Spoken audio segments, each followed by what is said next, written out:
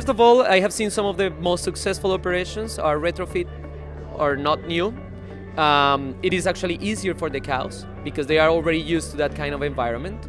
But the most important is that when you're retrofitting, you make sure that still you have your cow comfort. Because let's say you want to upgrade to robots or you want to go into robots, but your stalls are too small. The robots are not gonna fix that problem, so we need to fix that first. So I would say that if we want to go robots, the first thing we want to do is let's look at the outside of the robot room, making sure that the cows have good air, good laying base, good access to robot. Once we have all that figured out, then we say, how are we going to place the robot?